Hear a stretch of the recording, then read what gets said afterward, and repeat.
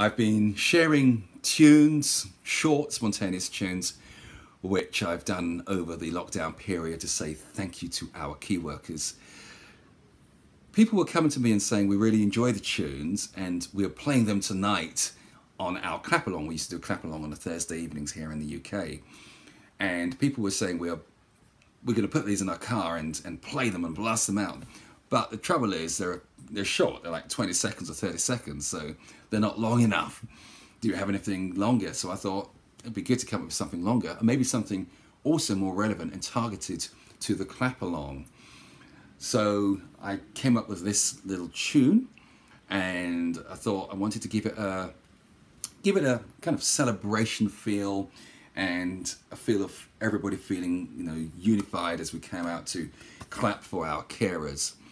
I have written a second verse to this because what became quite evident was that after a while, people were beginning to say that, okay, this clap along, as wonderful and beautiful as it is, just seems to be something of a token gesture, when really what is needed is deeper investment and something much more tangible and long term.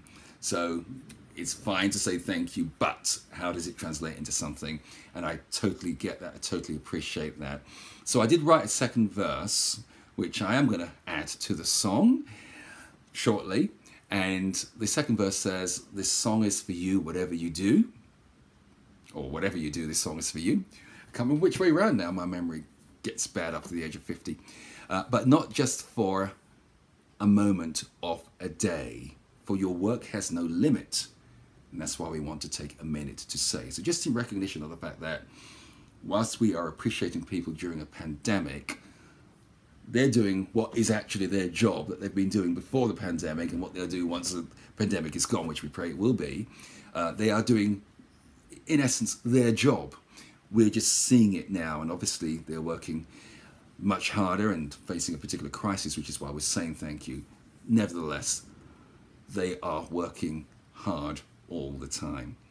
But for this moment, and in this time of pandemic, we want to encourage everyone just to raise your hands and clap them for those who put themselves in harm's way, and also dedicated to those who've actually very sadly succumbed in the process of helping others to deal with this particular pandemic.